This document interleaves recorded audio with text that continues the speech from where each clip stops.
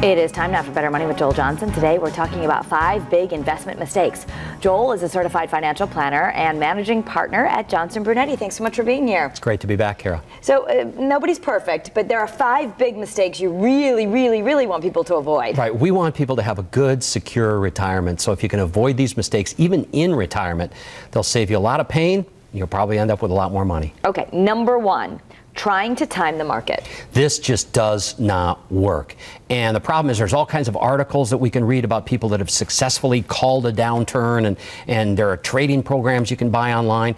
Just doesn't work, especially for the average person that's working and trying to save for retirement. So just don't do it. Don't try to go in and out of the market. Most people end up selling when it's low and buying when it's high. Greed and fear would drive most people, so you don't want to get hurt this way. Number 2, you do not want people to borrow from their retirement funds. No loans against your 401k, even if that's sanctioned by your company. Yeah, I mean, just don't do it. Even if it's sanctioned by the company, it's kind of sanctioned by the company because it's a provision that they can use to attract workers, because most companies do that. But it just does not make sense to borrow from your retirement. Usually there's some other way to pay for those things you're thinking about borrowing for. Okay.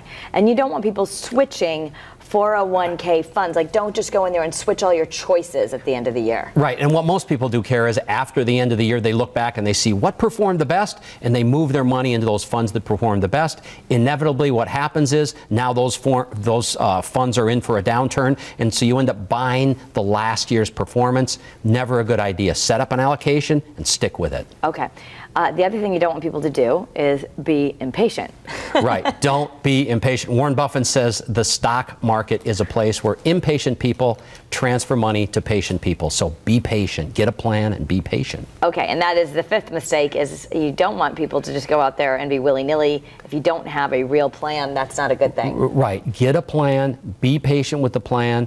Don't switch around. But having that plan helps you from making mistakes, because you can look back when your emotions get in the way and say, no, I've got a plan. I'm going to stick with it. Okay. So if you have questions, personal questions about your own situations, you can reach out to Joel and his team. You can go by going to the website bettermoneytv.com. People can send their own personal questions, and your team will answer that. Absolutely. And we get a lot of questions, Kara, about these mistakes. And sometimes people just say, hey, should I switch my 401k funds? We were talking about switching around.